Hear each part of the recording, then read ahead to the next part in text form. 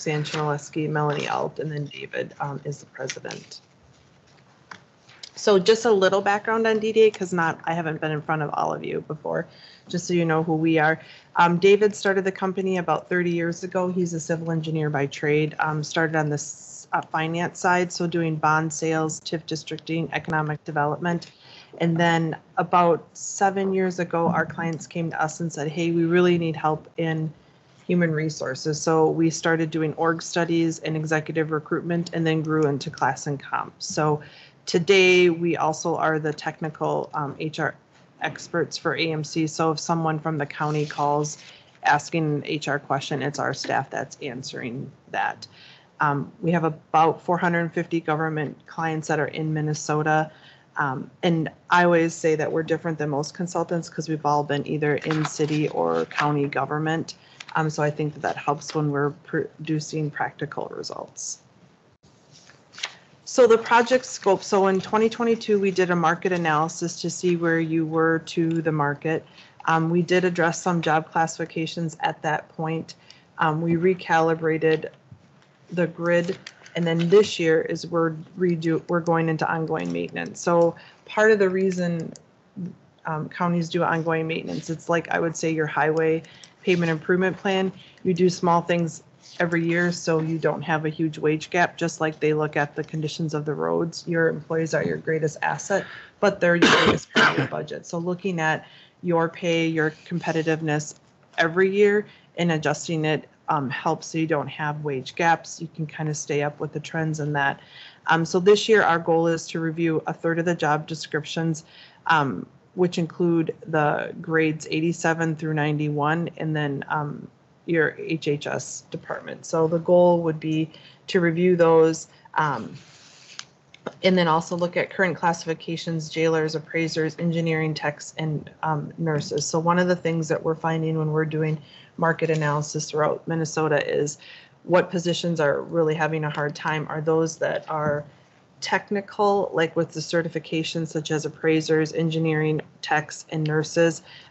Jailers just are one of those that happen to be a high turnover position. So looking what you can do to keep what you have, and when you recruit good talent.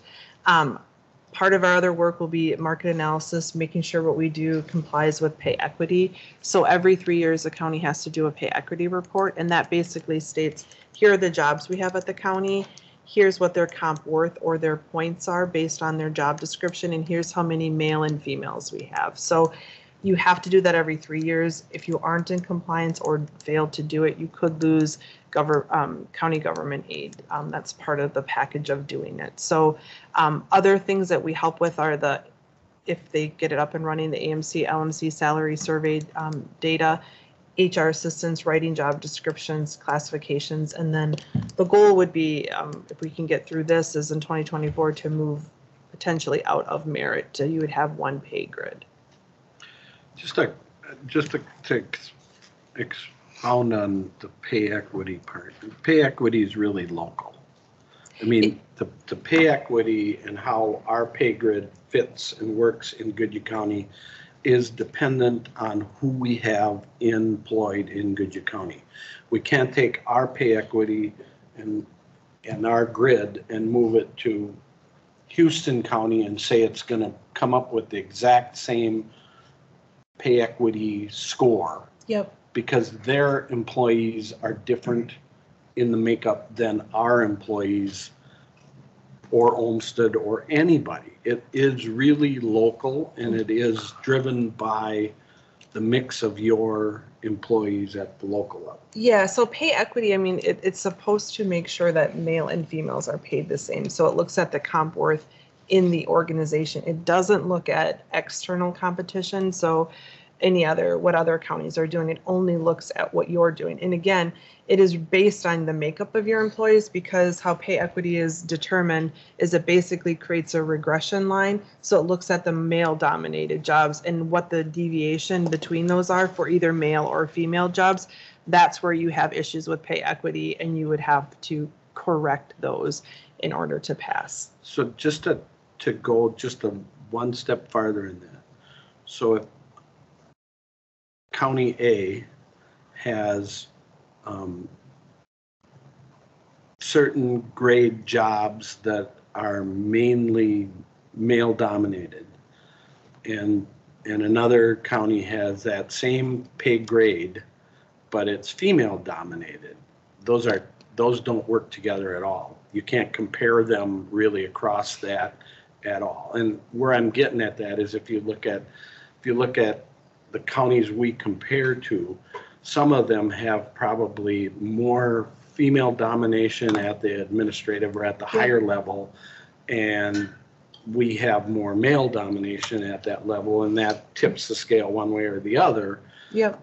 Whereas when you get, wherever you get, maybe one county has more females in their sheriff's department than we have in our sheriff's department, and that just, the scales just tip. So it is, you really can't, it's really almost impossible to compare that across the board when you're talking about pay from one county to another county.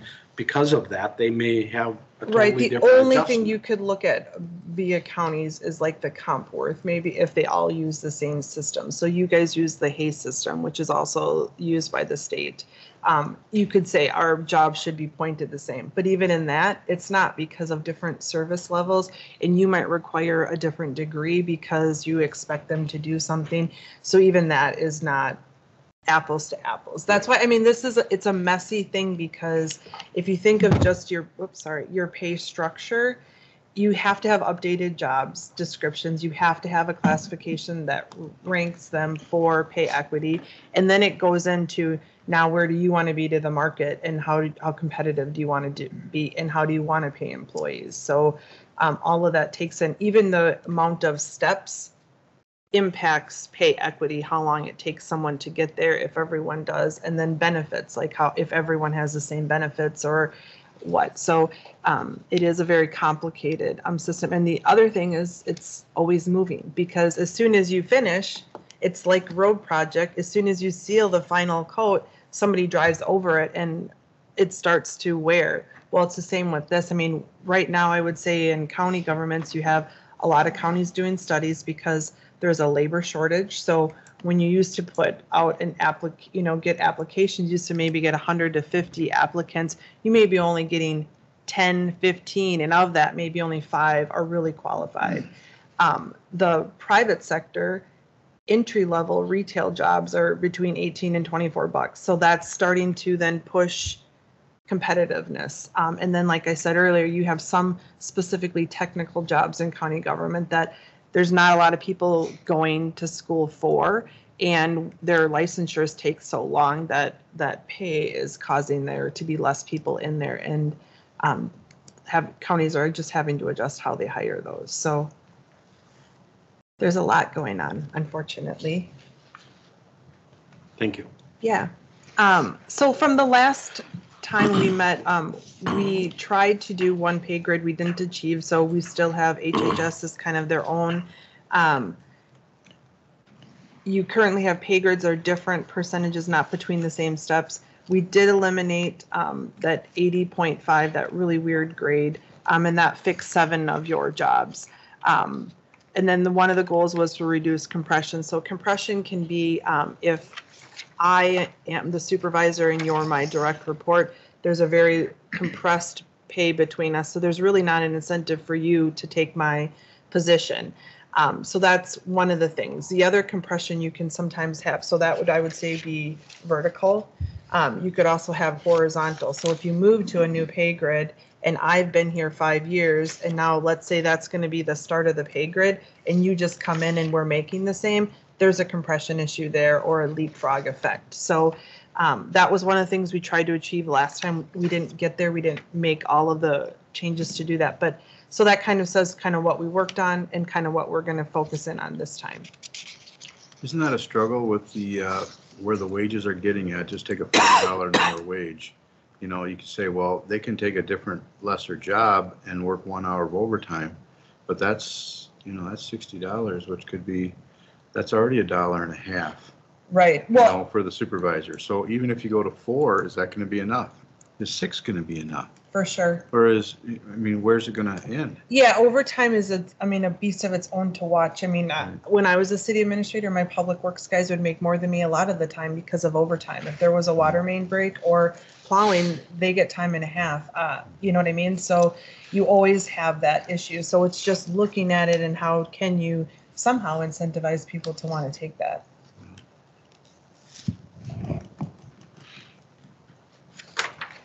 So goals would be to address compression. So one way of doing that, you could create more grades.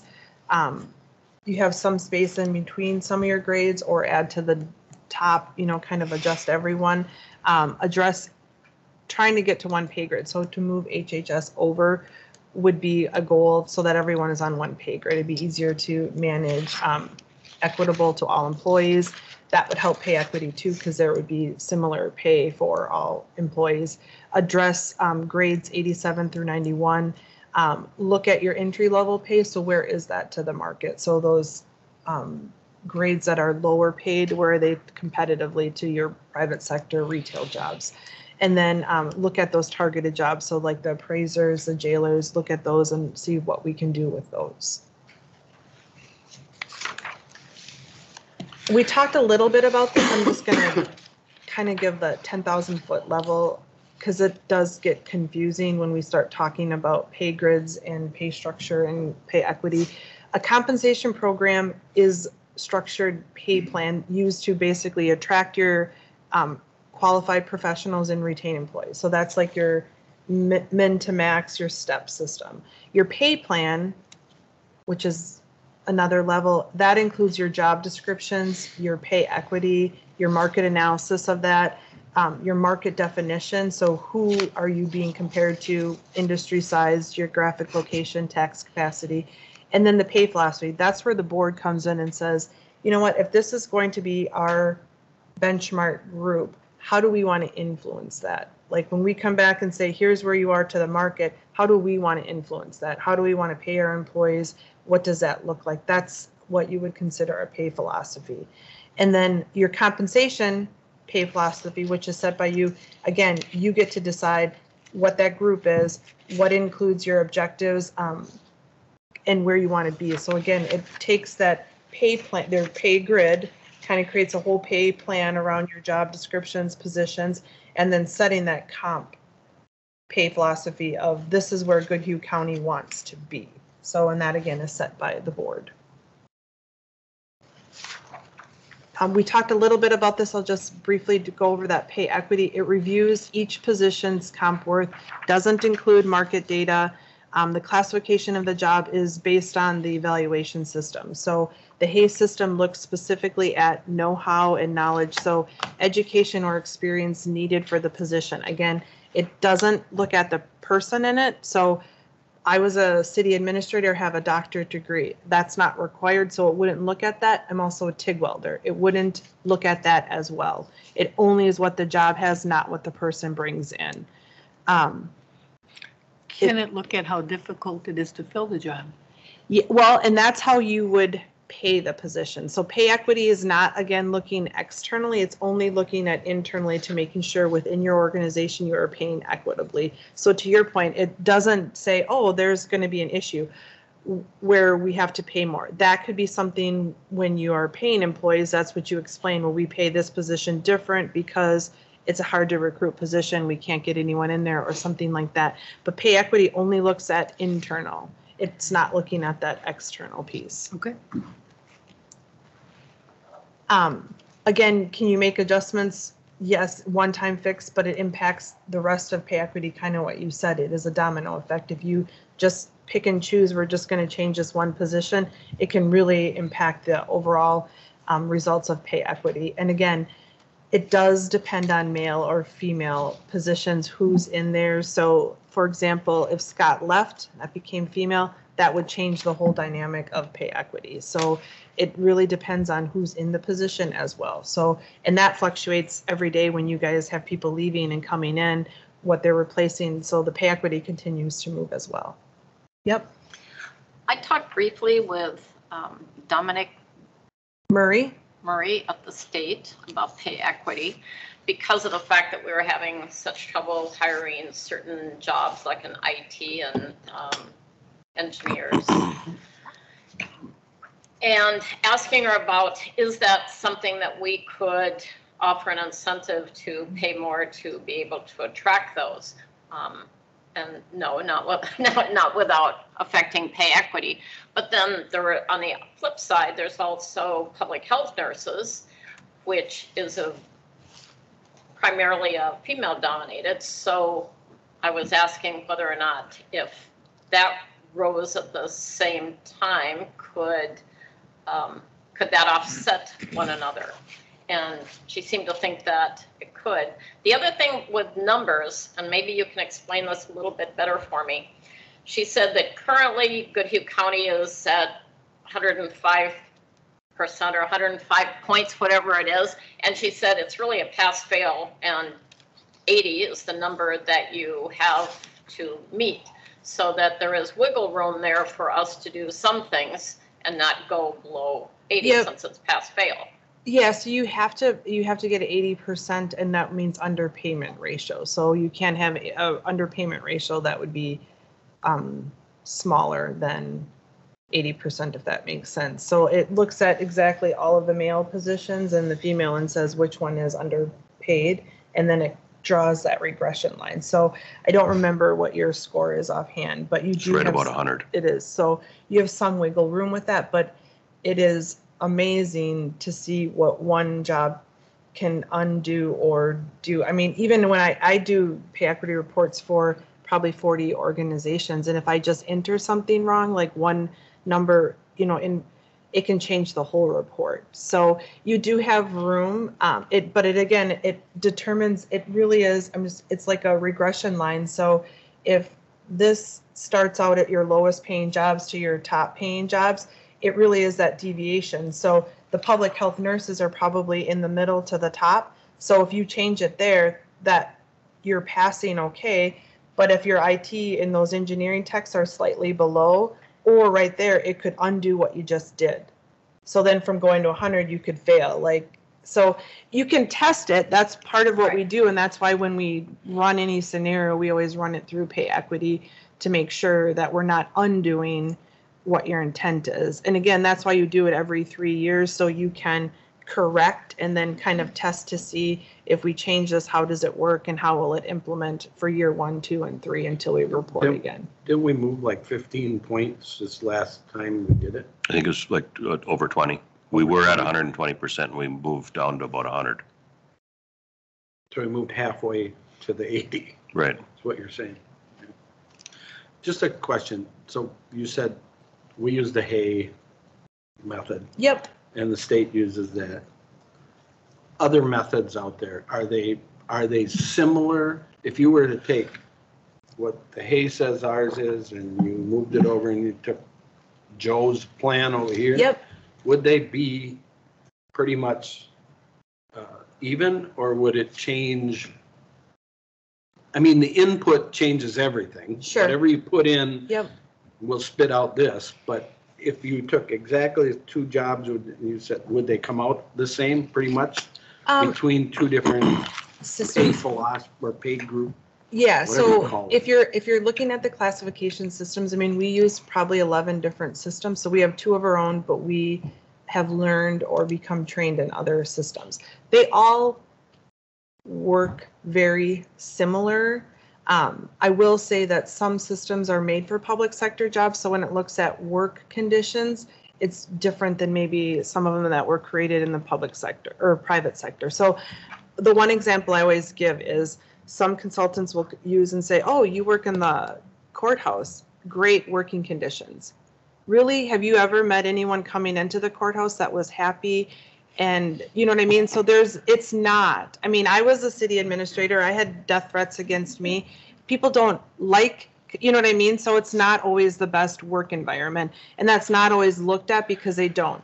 But for the most part, they all equal out. Now, with that said, like if your job in the Hay system is, let's say, 429 points, it could be 1,000 points in a different system. That doesn't mean it ranks it different. It's just that overall their comp worth is just looked at a little bit different.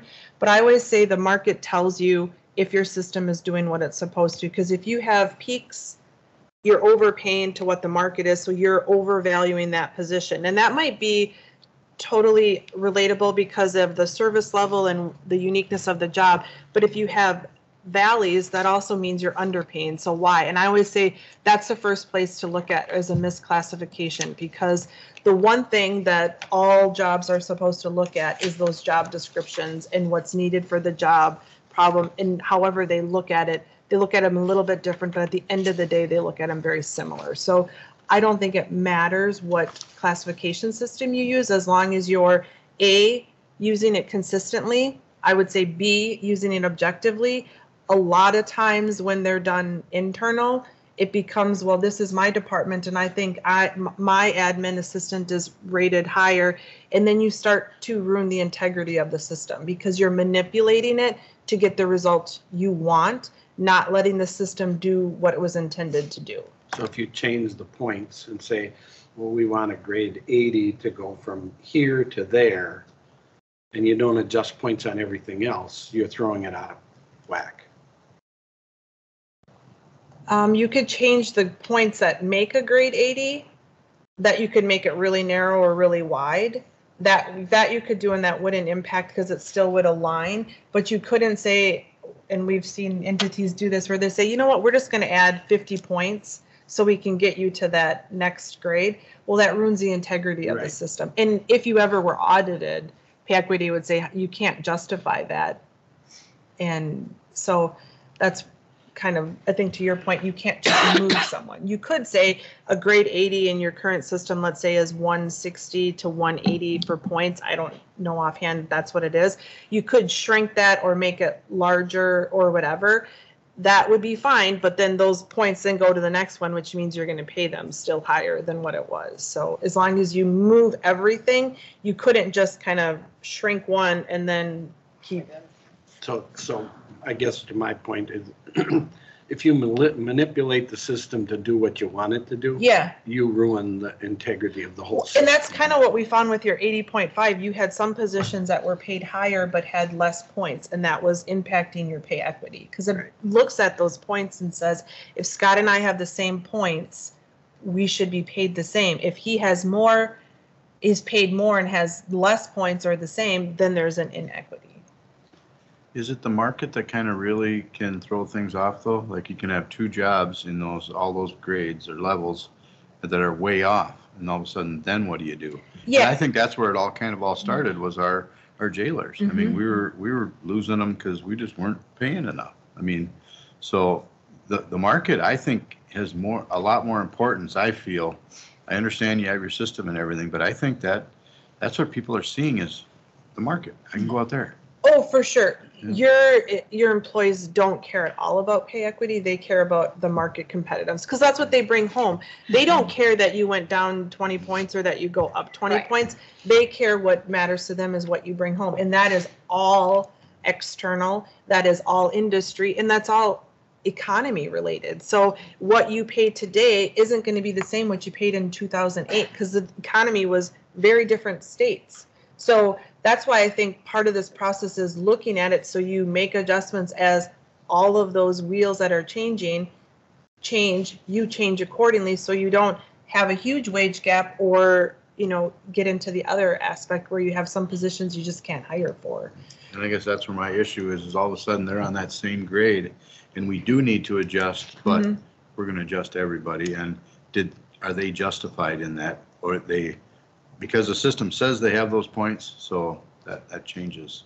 Yep. So you just have to also. test, like if you said, oh, we're just going to adjust that one grade, if that's what you did, you would have to test it and see. And like I said, you might pass this year, but you might not next year. So you want to create some solutions that are more permanent. Do you know what I mean? And there's a lot of, we can get into that jailer position in particular, what other entities are kind of doing and what we're seeing, just as trying to be competitive and keeping who you have.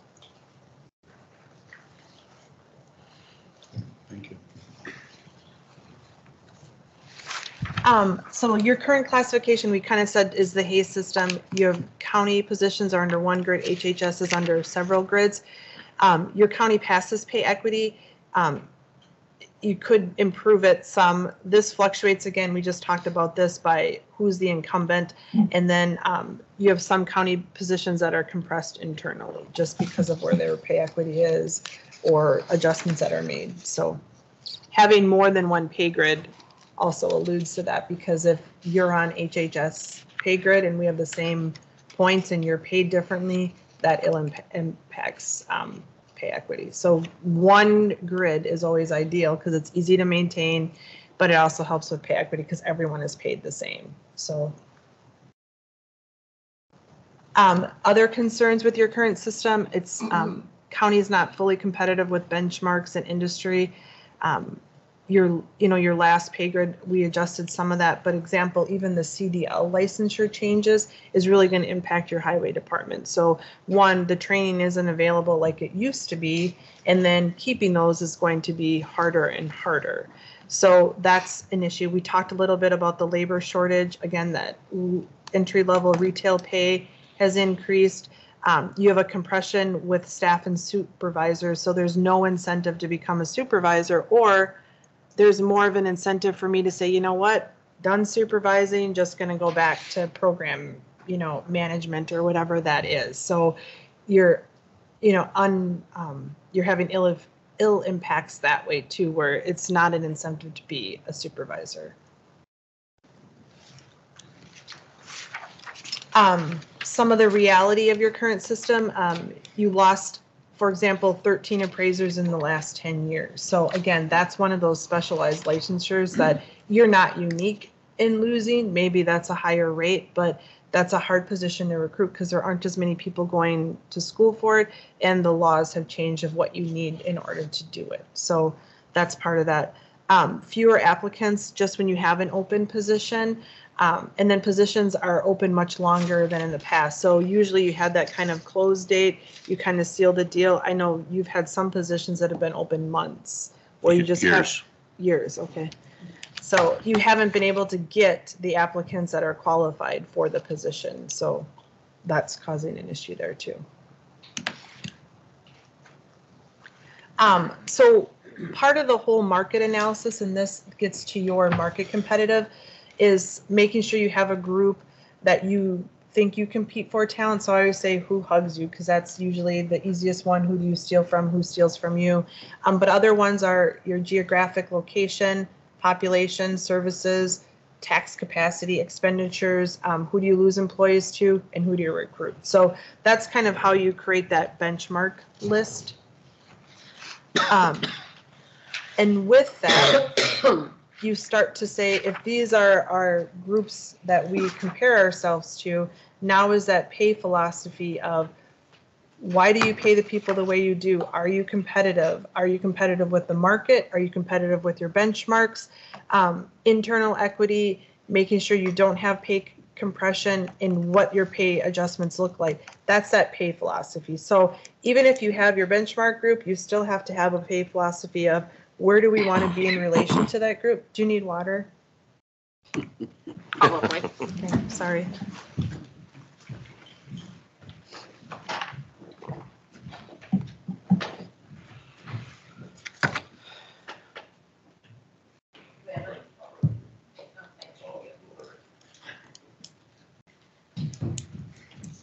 All right, carry on. All right.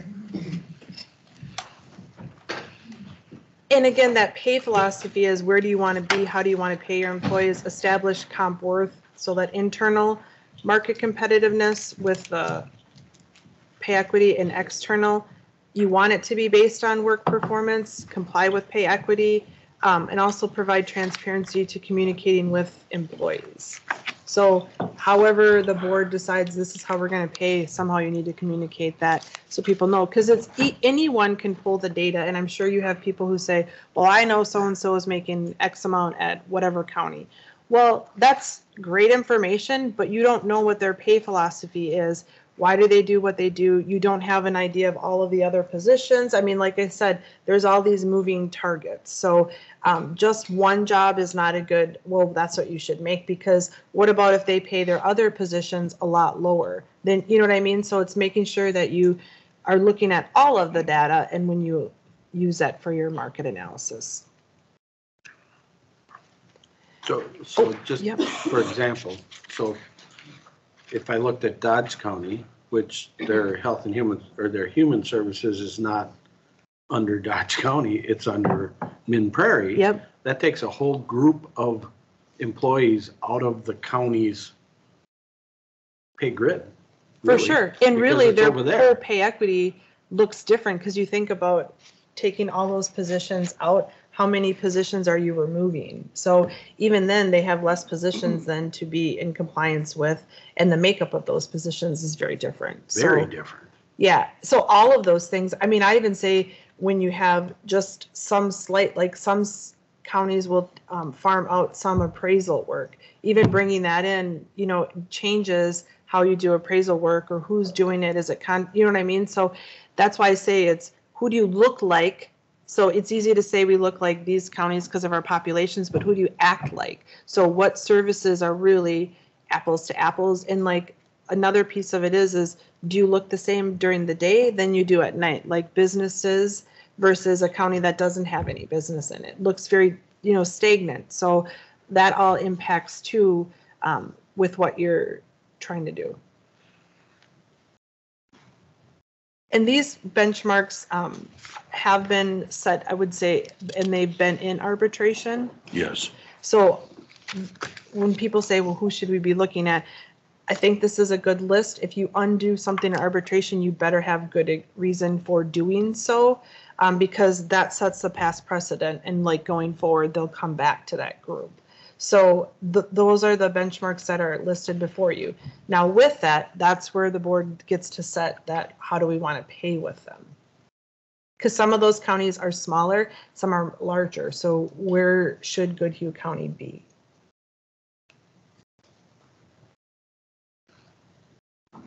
And could you take those counties and weight certain counties different than other counties? For sure. So that's a great question. So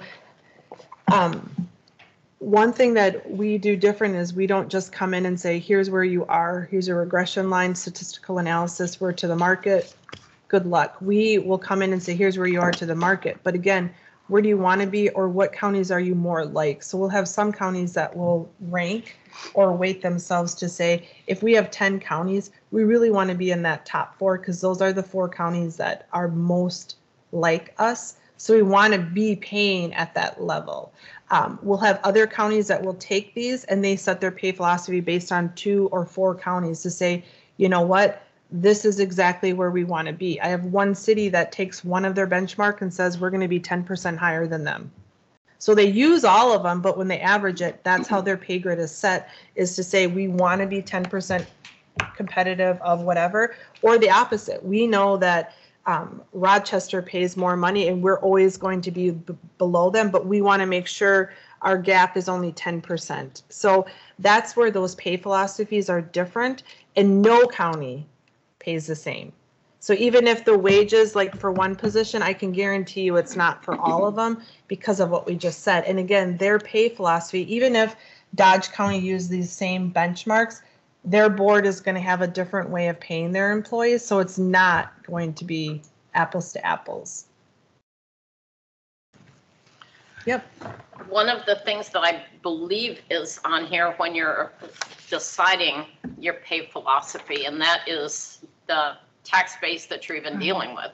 So each one of these counties has a different tax base that they can even draw from. Exactly. So, I mean, so I always say it's important for the board when you look at your benchmarks and when you set that pay philosophy is what indicators set you aside from other counties, or what makes Goodhue County Goodhue County. So we just did a study for Cook County. They have one of their benchmarks is Hennepin County because they look at their lodging and hospitality tax rate, what they bring in from tourism based on population, and that was one of their entities that they felt they best match. They have no housing, you know, so all of their indicators that are important to them aren't going to be what's maybe important to Goodhue or what sets you aside. But that's where I think counties forget, like, this is really your chance as a board to say, what is important to Goodhue County? Who do we really look like, act like, And maybe who do we want to be? Do you know what I mean? To who we strive to pay, like, even if it's not them, who are we always looking in our rear view mirror at to make sure that they're either behind us or that we stay slightly, along with them? Thank you.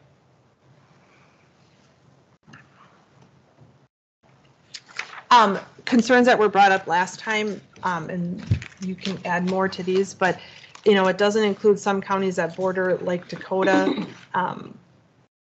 You are close for employees to drive to metro counties, so even though they're not included, you're not that far away from someone who wanted to drive.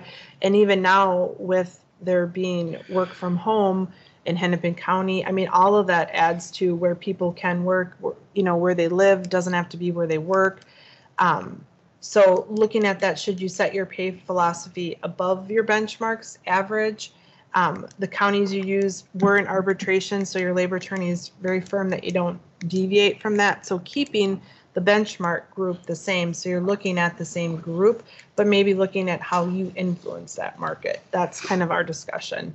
Can you use a benchmark group, set that, and to your point, you could be in the 90th percentile or the top third of your benchmark group to say, we have these benchmark groups, but we're going to be in the top third. That's how we're going to pay employees. That could be a pay philosophy. So you're still using the same benchmark, but you're setting it where you want to be as a ranking, kind of.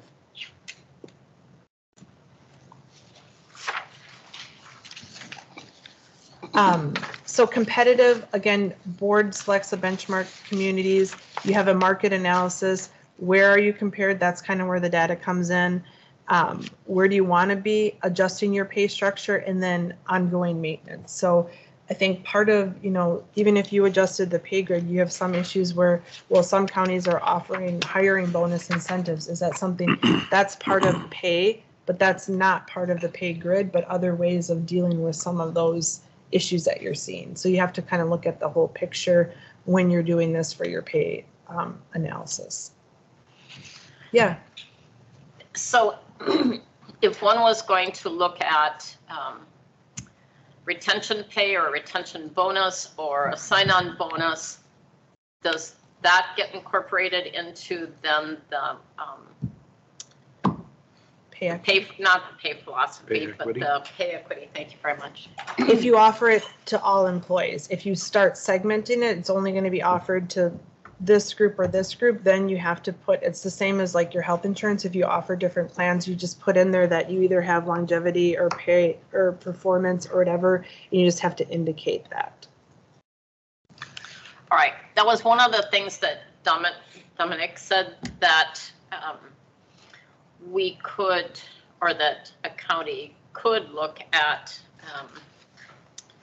doing something like that.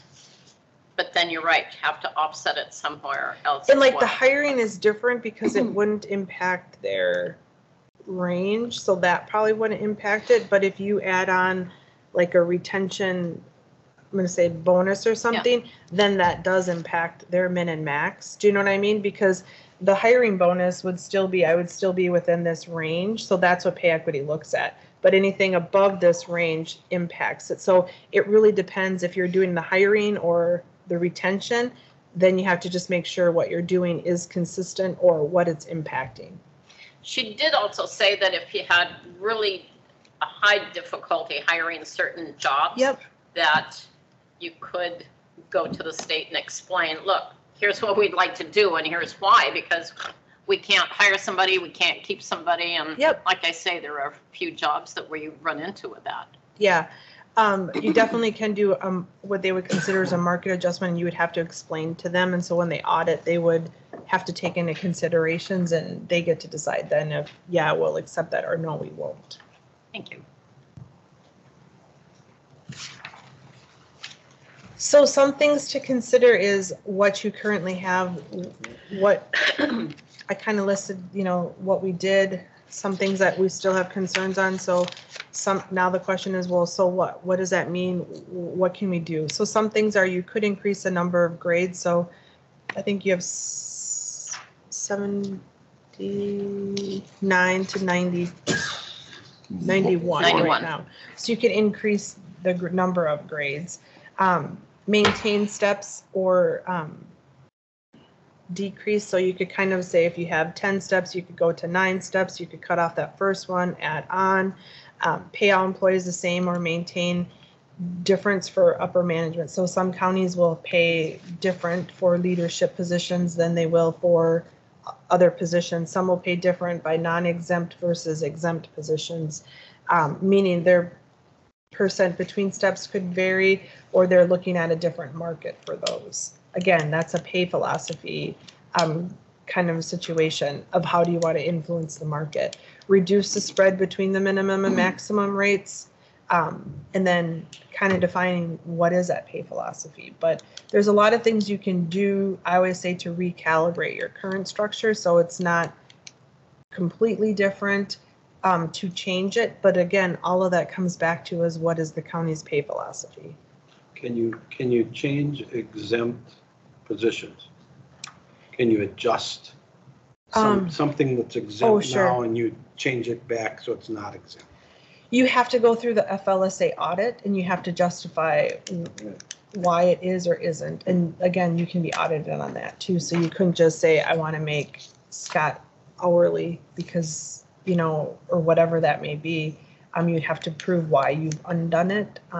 Some positions are just really gray because if they supervise, especially, and they're in the field and they're maybe not a technical position, those are positions that are more gray, but some are very specific if you have to have specific certification or licensure where they would fall into that.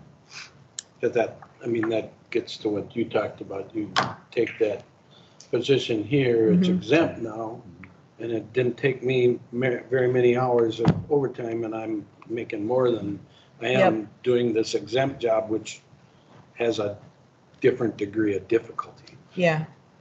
And there's no way we can pay overtime on an exempt job. Well, you can't make it exempt or non-exempt. I mean, it would have to pass the test. There are other ways of dealing with, if you wanted to, if you're asking like, how could we pay them for working, you know, more than their hours? Because that's kind of where I think it's coming down to, is because they're moving down and because they can get the overtime. Sure. You know, can you do overtime after 45 hours? Can you do I don't know what. Sure. So review the overtime. Yeah. Well, and what are examples of how you can incentivize supervising? What are examples? Yeah. So, I mean, it depends on what incentivizes them. Some might be more vacation, some might be flexibility, paying into their para, you know, stuff like that. Some will do, I think you know the word, but So you can pay more into their para? you can, well, you have to allot a certain amount, or it could be to their It deferred wouldn't be comp. para though, you're It'd be talking deferred comp. 457. Yeah. All right, to their retirement. Yep. Yeah. So there are some things, if that's what you want to do to incentivize them. I mean, some will do like car allowances. You know what I mean? There's a lot of creative. Some of that still comes into pay equity.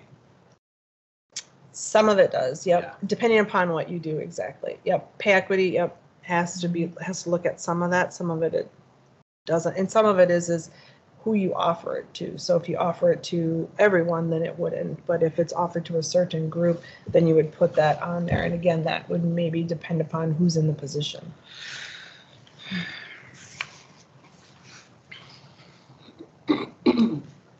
Just an example, like it's pretty small, but sorry. If you have your 12 steps, if you reduce step 1 and 2, you kind of add on what I would say is an 11 and 12. You typically don't take away that 1 and 2 the first year because you don't want a leapfrog effect. If you come in at step 1, you don't want them moving right away if I'm already at step 2, so you kind of leave that, but growing that 11 and 12 and then eventually getting rid of those first 2. So you still have 10 steps in the long run, but you're adding on and then taking away at a slower pace, if that makes sense. So for me, as someone who's in the position, I can see that I have room to grow. Someone coming in still goes in there. You kind of use it as a hiring range so that they don't leapfrog someone that has more tenure. And that's more acceptable to do that than to just move the whole range.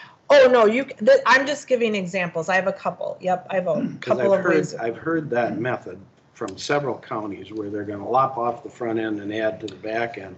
And then that creates the leapfrog. Whereas if you just move the whole pay scale, Mm-hmm. you don't create leapfrog. Yeah.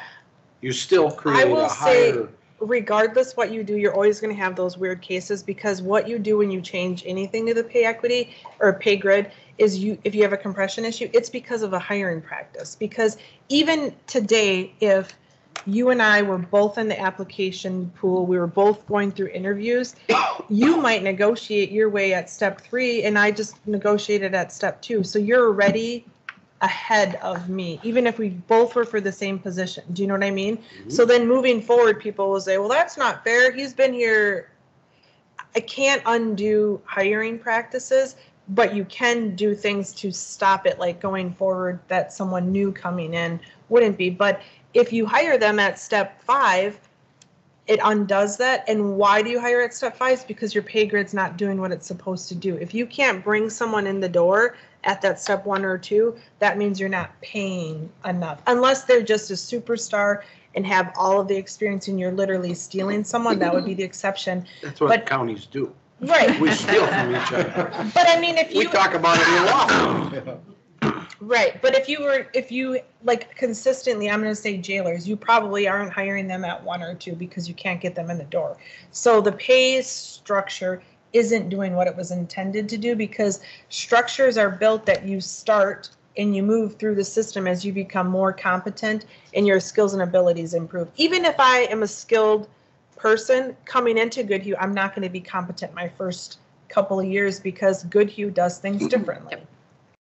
Well, when you talk about taking a few years to get rid of steps 1 and 2, how do we ever stay away from it then? How do we ever catch up? I mean, if it's taken how many years to get rid of 1 and 2 and all of a sudden, wow, now our 1 and 2 is off again. And I mean, how do we?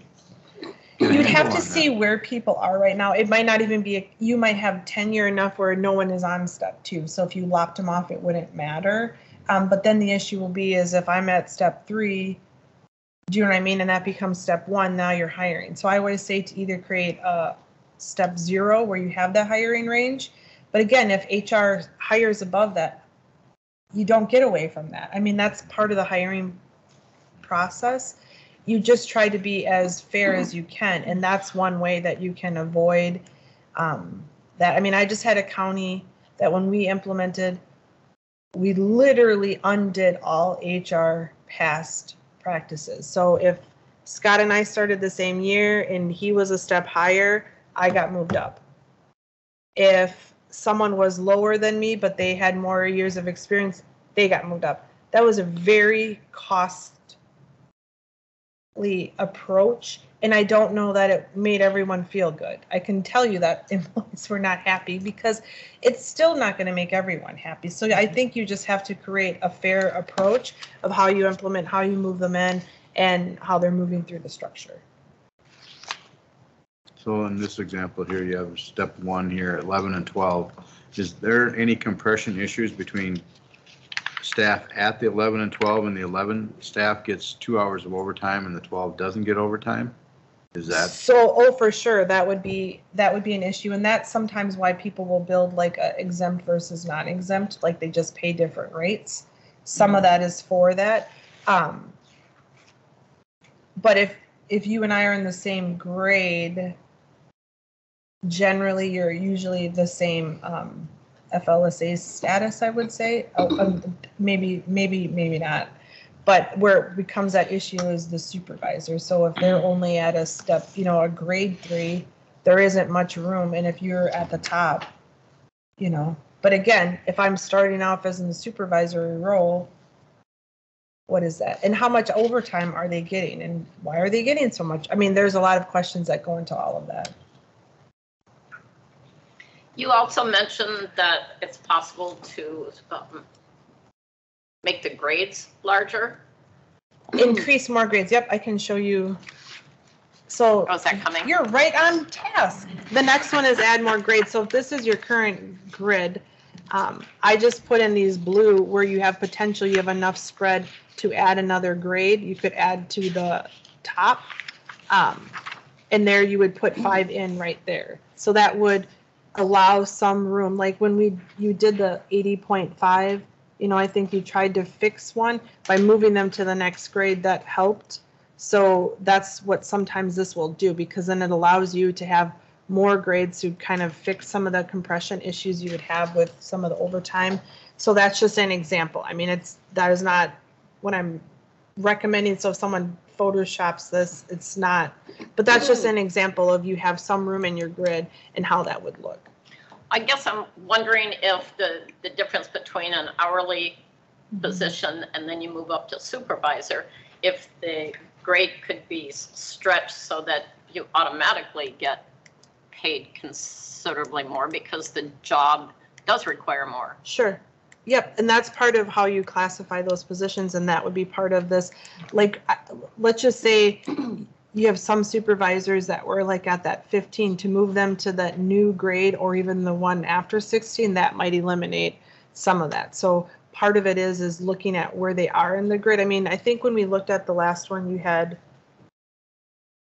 the majority of your were like in one grade. So sometimes just fixing that one grade, let's just say you have 40% of your employees in one grade. That's maybe not, but sometimes spreading that out can fix it and make it more paid to what the market is, because your grades and grid was created a long time ago. So it's not maybe reflective of what's going on in the market. So you can adjust some of that. You still have to justify it with pay equity, but you have more flexibility when you have more grades, if that makes sense, because you have more movement. You can have less points per grade. Do you know what I mean? So right now, let's say your 81 is 100 to 120. If you adjust that, you can make it 1 to 110. Then those just stay there, and then there's another one. So reducing that allows you to move people into different grades for the pay equity points. And now would be a time to add the additional grades if we're looking.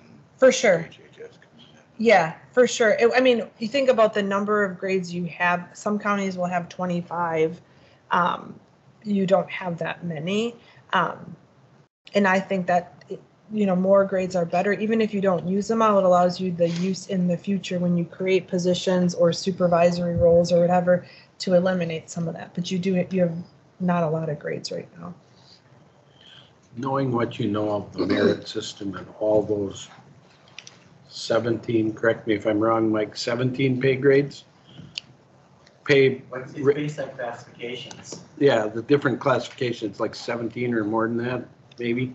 But knowing that, does adding grades, adding levels in here help if we were to move HHS onto? Oh yeah, it allows you more flexibility. I mean, merit says you have to pay, this is the minimum and this is the maximum. You have to pay above the minimum, and here's the maximum we looked at. What we don't know, and I've asked, is where do they get those numbers from? How often are they updated? And it's a huge wage spread. So like yours, let's say, is 30%, theirs might be 64%. So of course you're going to pay more than their minimum, but are you paying where their maximum is? Some of your positions are over the maximum because that's what the market is paying. Do you know what I mean? So you can move them. I would say if you're going to move in, you have so many positions that you're moving in, and there you have layers, and they're paid where they are based on the market, based on the merit system. That would definitely help getting more grades to move all those positions into one grid. And that would help with pay equity, because you have some of your HHS that have a 7-step system, some have a 9, some have a, I mean, it's just, they're all over the place.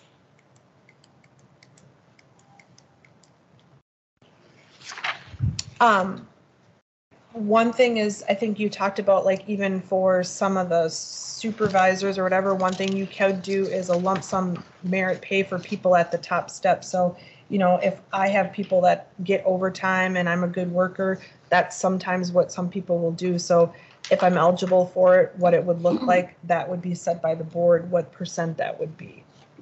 So I just gave an example. If I was making $20.08, I was eligible for a merit increase, and let's say the policy said 3%, it would be a lump sum increase, and that's what it is. So it's paid out at one time. So you're talking about when you've reached step 12, right? Yep. You really aren't going to go any higher except for the COLA. Yep. All right, and then you could get a merit increase. And that would be based on like your performance and, right. Yep. So for employees, that would be the manager that would do that. So How you merit, set it up. Seems like a lot of, right, it seems like a lot of work to get there, but I mean, I can see where, well, and it This would be makes part of sense. budgeting. So like, is it just where you have one or is it multiple based on, I mean, so like when I was at Dakota County, they had pay performance. That's a type, and you get different increases based on your performance. This would be saying, hey, we're maxed out. We value the work that you do. You're an meeting all expectations or more. Then it would be a one-time. I would keep it very simple. So what it is, because you still want to budget for that. So you would have an idea of what that would look like. Who would be eligible? It'd be really easy to say, of our 200 employees, we have 30 that are eligible for it. What's the likelihood that they're all getting, you know what I mean? Just because finance is going to need to know with your step system, they know this is the COLA, this is what it will cost, this is what the step, if they get one, what it will be. This is added. So I would say try to set a policy that's very standard and still easy to budget. But you're right, it would have to be based on your performance review, it would have to be by your management and or department head, however you set it up, what that looks like. And that can help retention, obviously, or it can For hurt sure. too. Yep, It can hurt some too, right? I mean, some people say, well, I should have gotten that. right. And then you worry about employee morale and. Right. I mean, and it's hard to measure. I mean, the way the step system is supposed to work is that if you're meeting you're meeting your expectations, you should get a step, increase. If you're not, you should be on a performance improvement plan and you shouldn't get an increase. Now, I don't know if that's how you currently do it or not, but a lot of times entities will move people because they're breathing. So we're here another year, you get another step, you get a COLA. This is based on your performance. And a lot of times you'll build it into, like, if the county has a dashboard, like these are the county board's goals. And if this is how my work impacts the goals, it's a direct measurement. So you would be able to measure yes or no, your work didn't or did not qualify for it. I can feel darts behind me. I'm just saying it can be easy, it can be complicated, but. Well, you have to have a really good evaluation system. And you have to have And you have to good really department follow it, heads, and you have to have buy-in by. supervisors. And quite frankly, you have to develop a trust with employees that the system works. Right, That's because fair. I always say, like, merit pay, I mean, if you think about baseball, we hire you to get on first, second, third, and occasionally get a home run.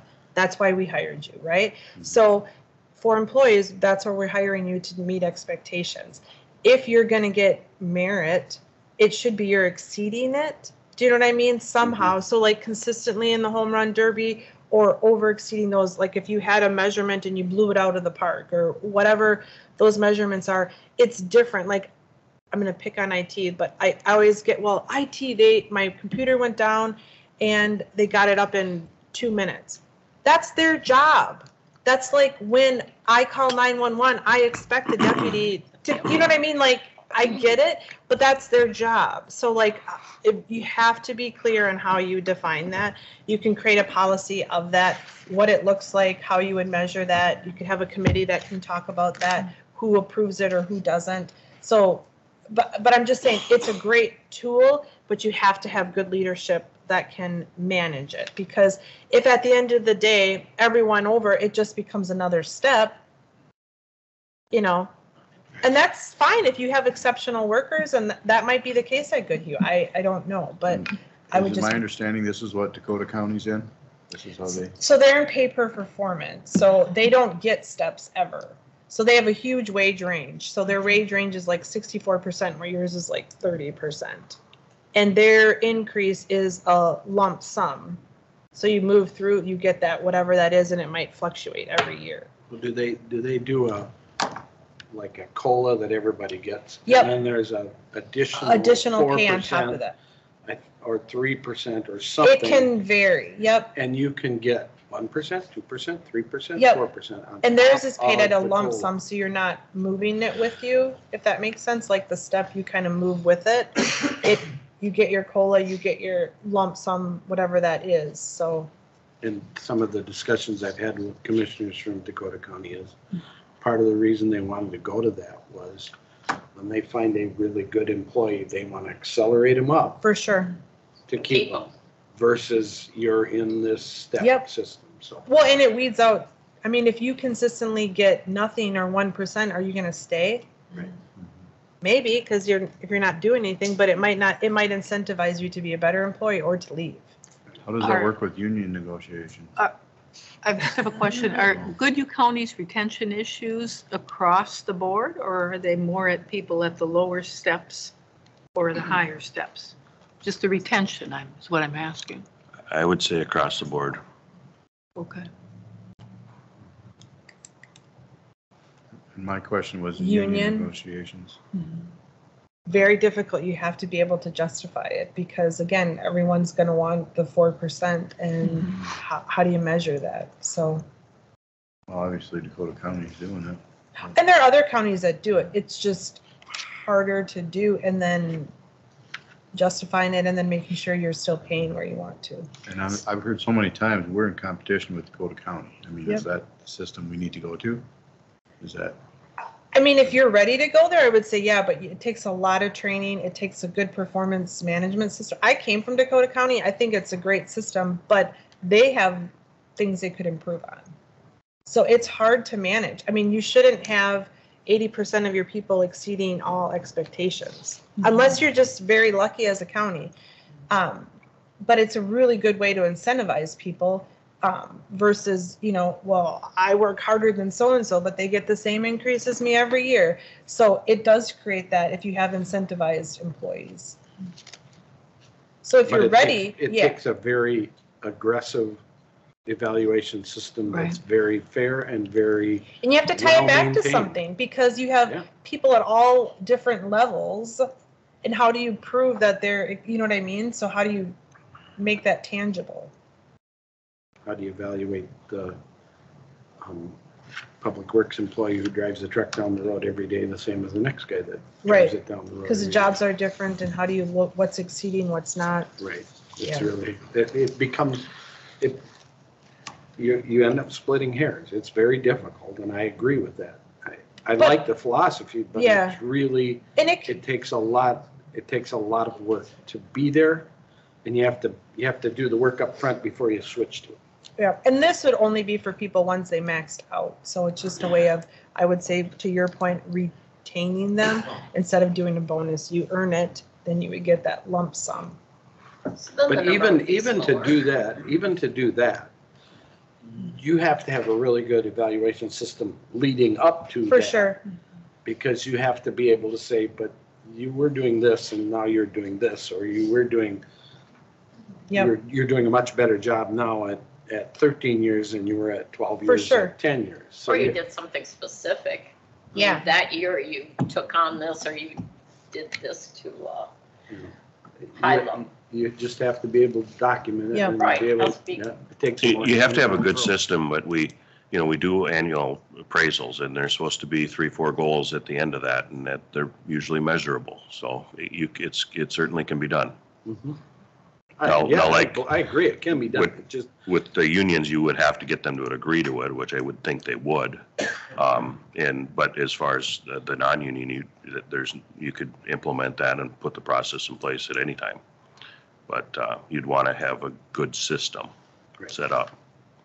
And just helping people write measurable goals. Mhm. It's not everyone's cup of tea, so. Right.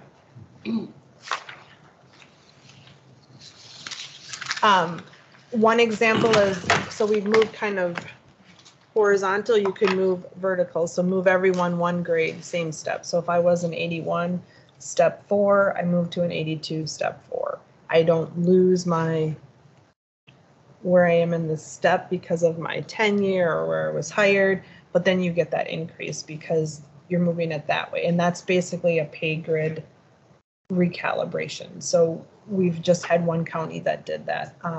and your percent between your grades, it ranges from like 5 to 7%. So that's what that cost, I mean, to go from that would be. So then they added one more grade on top. Yep. So they basically said, you know, grade 1, we're going to get rid of and make that whatever grade 2 was that becomes, and then everyone moves. So then that adjusts the whole grid. So that's one thing you could do, and then you could add in a couple. Do you know what I mean? So it's kind of, I'm not saying one option is the only option or it's the option. I'm just trying to explain how other, because you're not alone, okay? All counties are facing this. So I'm just trying to give you some examples of what other counties have done, and maybe it, yeah, that would, we would like to see what that looks like, but somehow to get me direction too. And that comes to decisions. So I think the benchmark group is very, the labor attorney is clear on leaving it the same, but I think it's looking at, do you want to weight it or tier it? So we have one client that they provide IT solutions for entities. So they're still a public sector entity, and they tiered theirs. So they said that out of our benchmarks, maybe our management positions are going to be in the top tier with these entities, and the rest go in here because we can hire those positions. You could tier it, you could rank it to say we want to be the 3rd best county paying, looking at who you're benchmarking. Does the board have appetite to recalibrate the pay grid, and what would that look like to reduce some of the compression issues? Setting a pay philosophy, moving HHS to one grid, addressing grades 87 to 91, and then everyone wants to know when. Yesterday.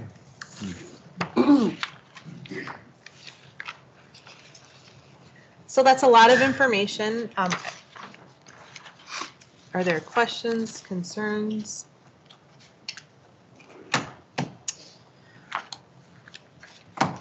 Well, let's see.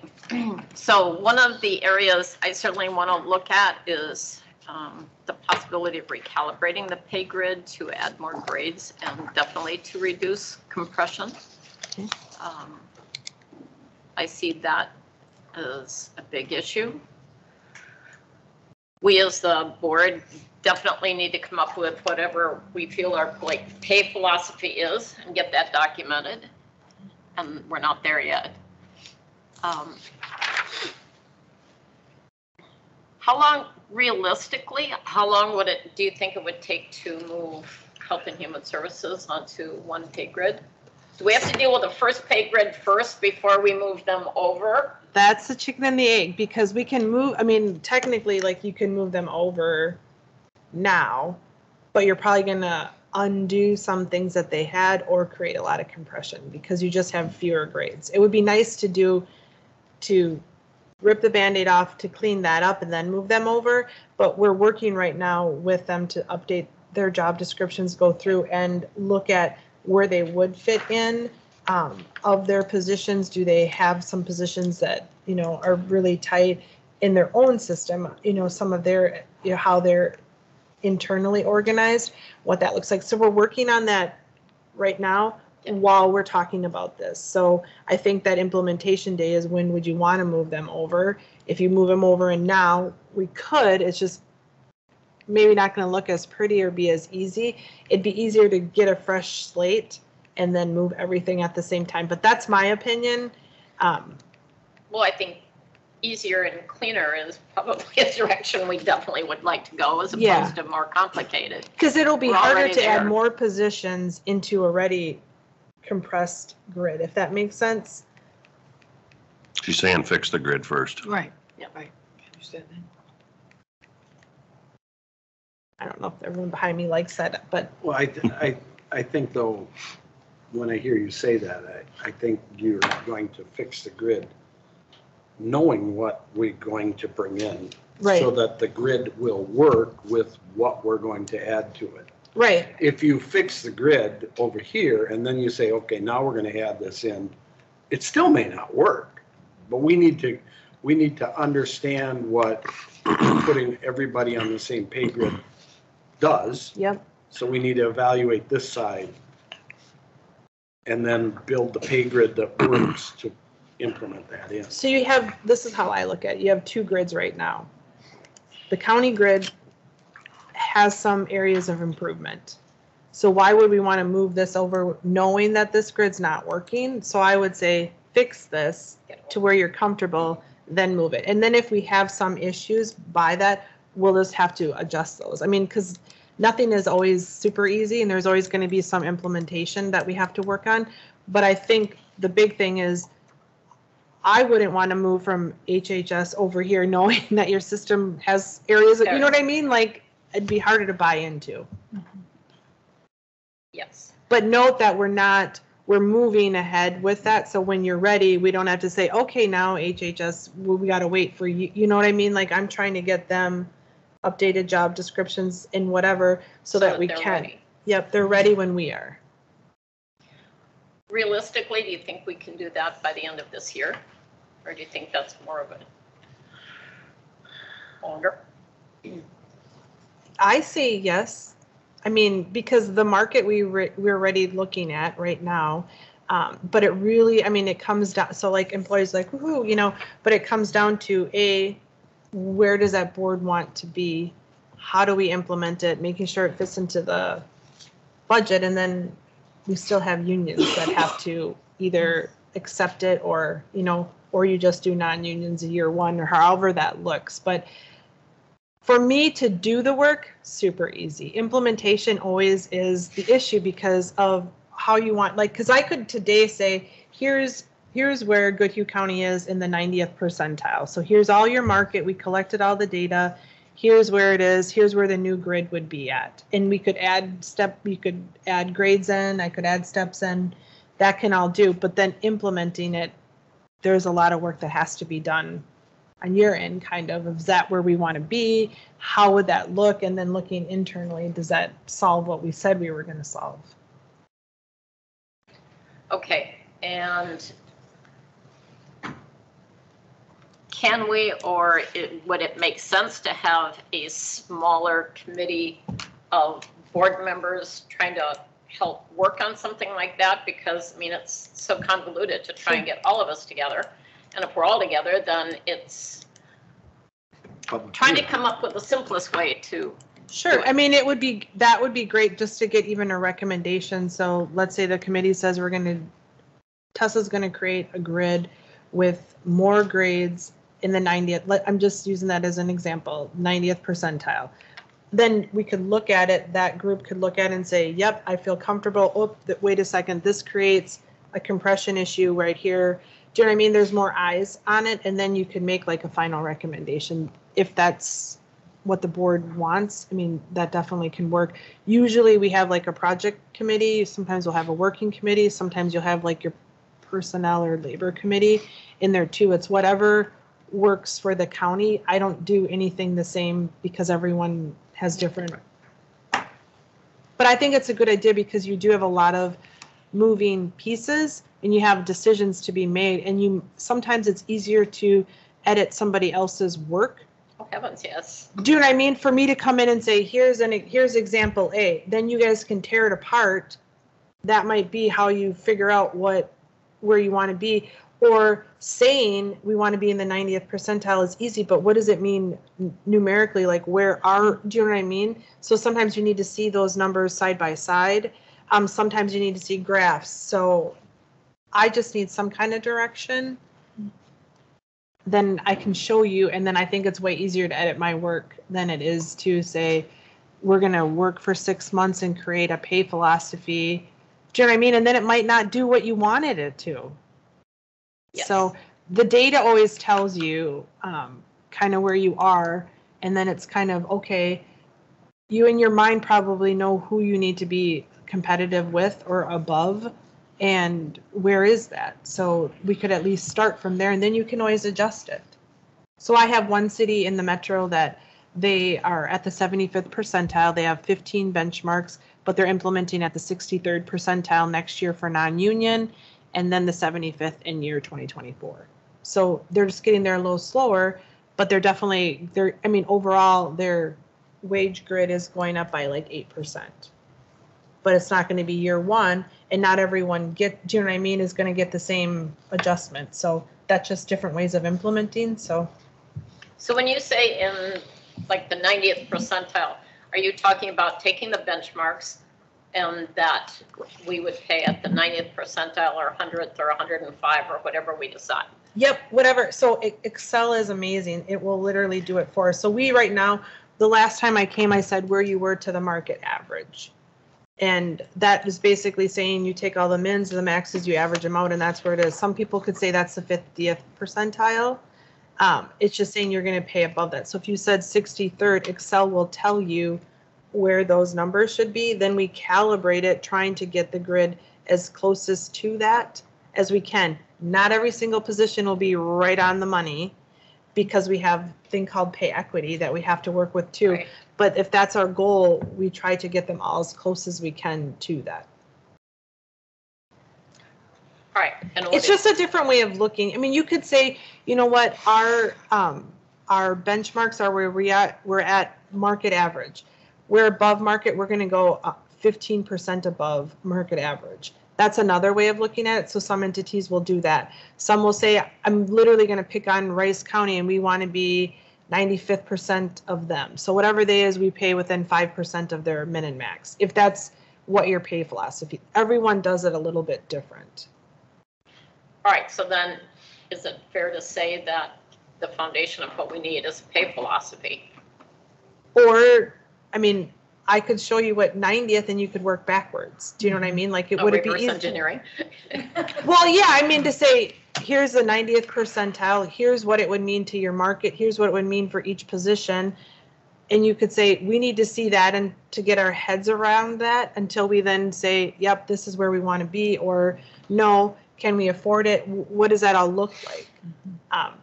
If you guys, I mean, I can do anything. So the last one you brought us, where you used those counties in that list for comparatives, did you get us to the median?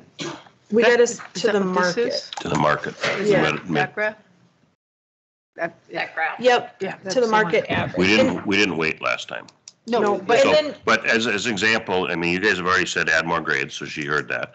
I mean, we've been talking about possibly transitioning off steps 1 and 2 and possibly adding 1 and 2. She can show you what that looks like.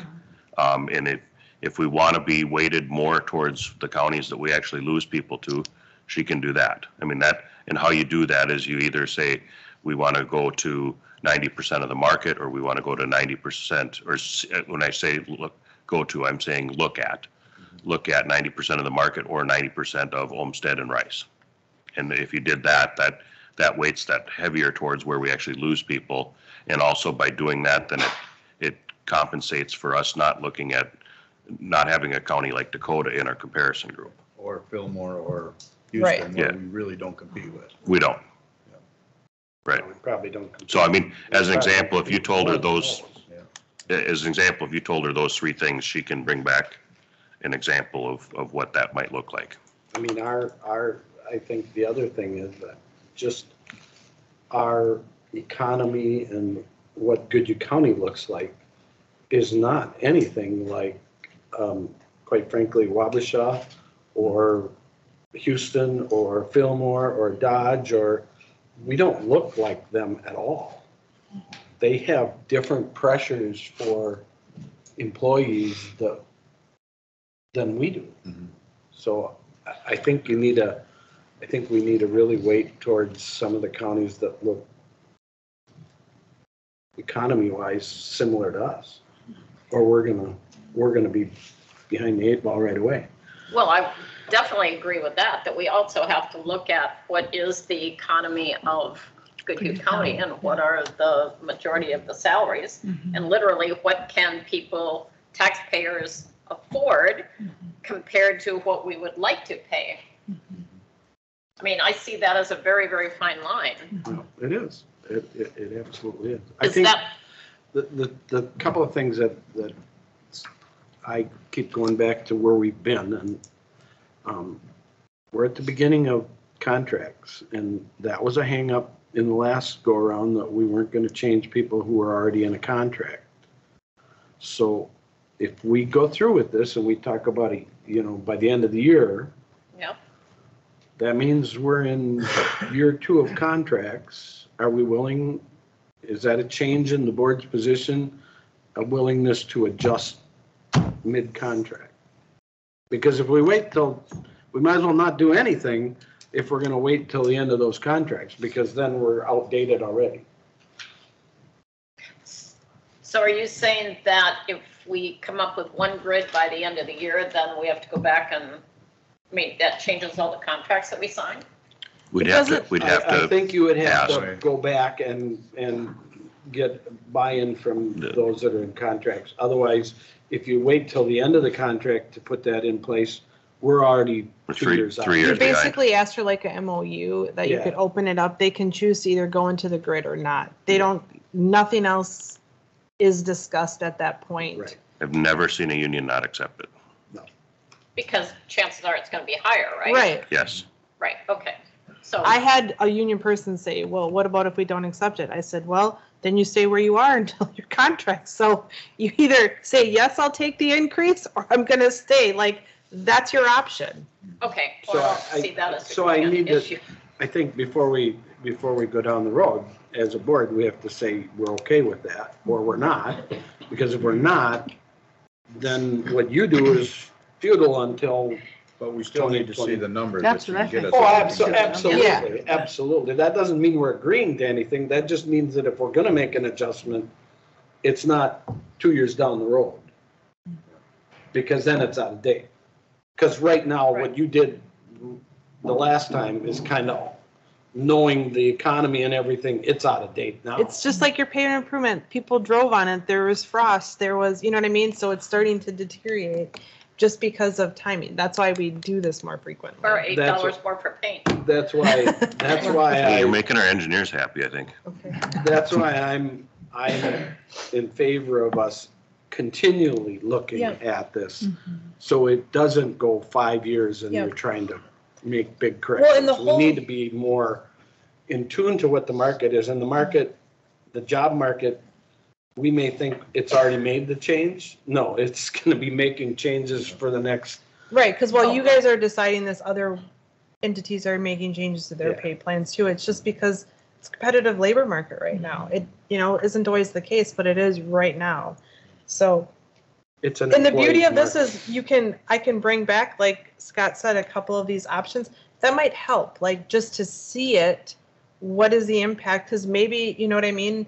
And then you also have finance that's going to say, well, how are we going to pay for it? Right. So we might say we want to be in one place. We might not get there in year 1, but maybe it's year 2. That's a heck of a lot better road than the unknown. Right. All right, well, I personally would like to see us, if at all possible, to get to one pay grid by the end of the year. I don't know if anybody else agrees with that. I think I think that might be a stretch to get all of it transferred over by the end of the year. Ooh, I like a good challenge. Well, that's good. I'm glad.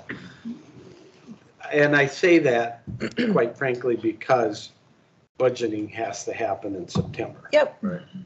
So getting it done from now to September and having figured out that by bringing HHS in, we can make this all work, seems like it's an aggressive timeline Sure. to me. There's a lot of work Maybe that's not already to been you. done, though. No, Pardon? There's a lot of work that's already been done, so. Yeah, Well, that's I mean, good. the first thing the board is there, so I heard Scott say, or in the board, say, we'd like to see more grades added. So by doing that, that will recalibrate your grid. So that if you're at A, that will tell me where B is. So that's like option 1, like that'll tell us where, and then that could be like, okay, we think that's too competitive or not enough, you know what I mean? So that would be an easy one we can run real quick. Adding steps does the same thing because you're basically adding, if you add 2, you're adding 6% to the top. Do you know what I mean? Because there's 3. And just to clarify, I think that the counties around us that are doing that, I think they've systematically dropped one and added one year, and then systematically dropped another and added another. Yep. Because I believe Rice, Steele, and Wabasha have all done it or are in the midst of it. Yep. Okay, so it's So- not 2 at once. Where I struggle with And even if you did, nobody would be at that top one. No. So it's however you want to do it. But it's budgeting. You would say budget. That's super easy to budget for because you would know who's at the top, who would that impact? And I struggle with that part versus just shifting the whole grid. I'll be honest with you, I struggle with that because of all the issues with people coming in at the same level or close to the same level as somebody else. Well, if you just added that, you shouldn't impact it then because you're not taking away yet. I think that's why you kind of do it slower.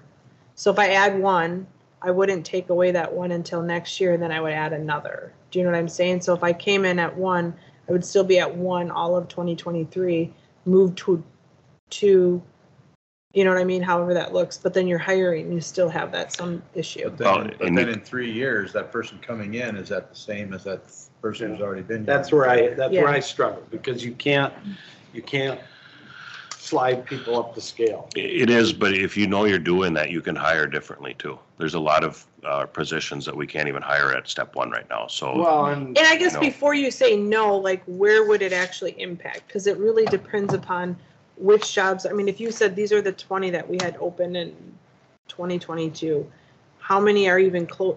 20 at a time. You could see kind of where people are on the, I mean, you could run a really quick pivot table to say, here's how many employees are at step one, step two, you know what I mean? Because it may not even be an issue. It might only be like 3 or 4, and then you can move them or, you know what I mean, address them versus saying no to something we don't know yet, if that's. The market around us is doing that, so we should look at it. yeah, no, I agree. I struggle with that But- part of it, I will Teresa, say. That statement you just made, if we have a problem with 1 or 2, we can just move them. We've been told all the way along, we can't just move 1 or 2. Not moving them like grade wise, Move them a step, move them a step. change an Because anniversary you date. basically would say, we're rewarding you for your tenure, and because of the implementation, we don't want to cause a leapfrog or whatever. I didn't mean move it the other way. We have to move Thank in. you. Almost every time you do, pay philosophy stuff, you end up having to move somebody's anniversary date. Not a lot of people, but some.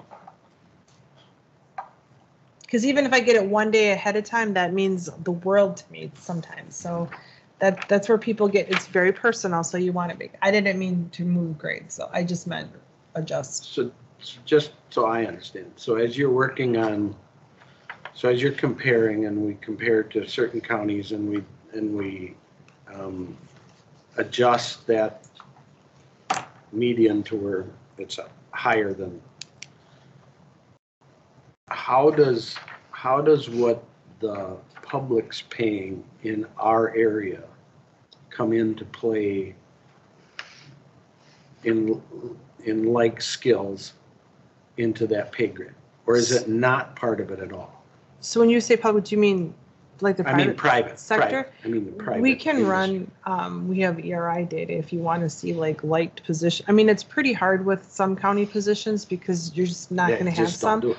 But for some of them, you definitely can pull private sector if you want to see where it is. And the nice thing about that tool is you can literally say geographic location or the whole state. Mhm. So if there are positions that you want us to look at, we definitely can include Well, I that. think, I don't know as, That's where you I can't think do it, those. you can't do it for every position, I understand that, but I think knowing where the private is compared to us Sure.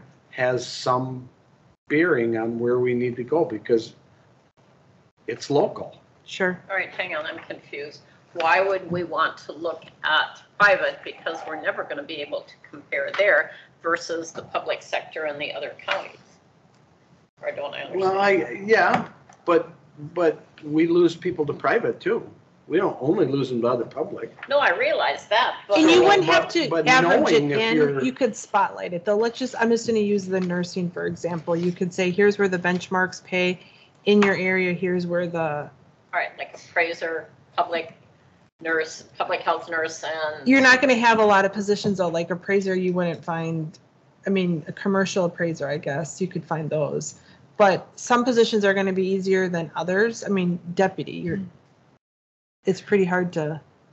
All right, so what do you need from us today to move forward to at least the next step? So I hear, yes, we want to look at what like a recalibration would look like of whatever we don't know what the end is, but we would want to recalibrate it. So I can do a couple of examples to show you how that impacts where you are to the market, meaning one, add more grades. So like those 5, if I added 5 to what your current is, adjusted kind of what would that do? So we have A, this is where we are today. Where would B be 2024? That would be one. Adding those steps, if we just add 1, I could do that. That would show where we are today, where we could be in 2023. And then what I put in there is ranking them. So like if you did 90th percentile of your market or whatever the board, just to show you how different that is and how it can still recalibrate your pay grid, that might open up the conversation of where do we want to be, how does that impact it, and what does that look like? Can you show us a grid of where we would look like if we were at, okay, the 90th percentile of Olmsted and Rice? Sure. So we could see that. Yeah, yep. And by doing that, I heard we need to add more grades, so I'm just going to do that in the new example. And the step, because that's pretty easy. I can either cut it off or not. But then when I recalibrate it, it would be to that. And then you can see literally to your point where that one graph was, you'd literally be able to see where we are today, where that puts us. And then we can run the analysis of each position, how that impacts each position. Okay, hopefully my last question. But that is if, all right, let's say we're looking at 90th percentile compared to Olmsted and Rice. And what if we have some jobs that we know are very much under, but what if we have jobs that are above and we want to get to 90th percentile of Olmsted and Rice? Well, nobody's going to take less money, right? No. So if you're up here, then, and we're already above, then what do we do? I've only had one client that took money away. Normally you could either, if your philosophy is you could freeze them so they wouldn't get a COLA Okay, until like we did the probation got stuck in that position. or you okay. say they are where they are, but we're still going to do a cost of living. Sometimes it could be a % of that. So if everyone got a COLA of 3, they might get a slower one so that the market starts to catch up to where they are. Okay. I do think we, as a board, have to be talking about the budget part of it too. Meaning, we already, I think, are committed to a 3% pay increase in each of the next 2 years with the unions. Right. And so, to me, that means probably the levy increase is going to have to be at least 3% already. And I could be wrong about that because I'm pretty new at this, but I think we have to be talking about, well, what can the taxpayers really afford? And these numbers may be way higher than what the taxpayers will really tolerate or afford. I would agree with that wholeheartedly. It's that, so I mean, that's that fine line about what can we afford based on what would be the amount. But unless I see a picture of what's the amount that we've been looking at. And right. It's easier to, it'll be easier for you to edit what I did to say, okay, we can't afford that, but if we went 5% lower. Right. Literally with our tool, you can do that automatically. I understand that. So this would be a starting point. I think so. I mean, that's at least a direction for us to get you something to wrap your heads around. And if it's this whole group or a smaller group to make that, you need to decide that. But I think it's always easier to edit somebody else's work and to say that budget number is too big, so we need to go down and work, like you said, reverse engineer to fit what we can do. Is that number of what taxpayers could afford or within a county, is that something that you can do as well, or is that something we have to try and figure out on our own? What the number is, we can tell you basically what the tax levy impact is. It wouldn't be 3%. You know, our wages are not the whole budget, so. Okay, so that's something 3% that we would. 3% wage increase does not equal 3% levy increase. All right. It's probably, but I mean, I guess it's more like 1. The other picture I need in my mind is what is that fine line over, no, we don't have jobs in the county that are such high paying that we can afford it. So I mean. That's a subjective number though. I mean, you can't, it's not a, this is it. and it No. doesn't go beyond that. Well- It's a subjective number. But you'd know what your percentage was of people in the county who are paying more than 30% for their homes or for housing. Anyway, somehow I need to know that number, or at least Right. find where that number is so that, Well, what indicator are you looking at? well, that's what I'm asking, Okay. is how do we figure that Are you out? looking But- at the tax rate, or are you looking, I mean, what our tax rate number is and where that goes? Is that how you're gauging it? Because we were at one time at, what, 60% tax rate? And now we're at like 43, 44? So at one time, we were paying 60%, now we're paying, or 60, and now we're down to 40. Look at Or do the- you wanna go look back at and what look they're- the Last budget and look at where our tax rate was and how it's came down. So where's that number? What is that number? Is it 48%? Is it 45%? Is it? I mean, that's where you're gonna tell what your taxpayer is paying. Yeah. Although I think taxpayers are more concerned about the absolute number than what the But you're increase. never gonna get to that point. Yeah, but that's what they're concerned about. Right. Yeah. Right. And they're all, valuations change, everything Right, right. changes. Right, The right. legislature's in session, it might all change by the end of that. I know. Yeah, You it's just never good. know. The one thing I think we have to remember is we did not make an adjustment to 87 to 91. Mhm.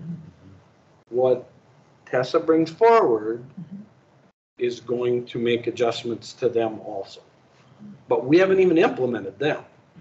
No, but we still have to know what it's gonna look like. No, but we haven't implemented them, so that's already a cost built in that we did not even implement. So you need to remember that. So it may That- look bigger because we haven't. That part technically would be in fund balance. Correct. But it's still, it will It's show still up. money. It will be the number. Anything else you wanna throw out? No, I don't have enough time for that. Thanks. okay. You have enough to move forward? I do. All right. All right, thank you, everyone. When would you anticipate wanting to be back with us? Like 3:00. I was thinking 2:30. Yeah. I have another meeting at 3:00. Not that good. It would say probably a couple weeks. We have most of the market analysis, so now we need to plug these numbers in. We'll set up something here, Yep. either the 2 weeks or 4 weeks from now, so. I think this has been very helpful. Very good, thank you. It's Thank much you. better in person. Yes. Do I just leave this or? Yeah, There we go. All right, we are excused. Thank you very much. thank you. Thank you, everyone.